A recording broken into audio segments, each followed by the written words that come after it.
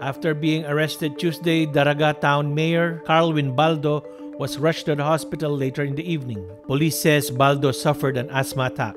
Baldo was brought to the University of Santo Tomas Hospital in Legazpi City. Police says Baldo did not disclose any history of asthma attacks during his medical examination during his booking procedure for detention.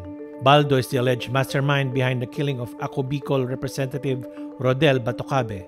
He faces charges of illegal possession of firearms after police found unlicensed guns and ammunition in his residential compound during a raid.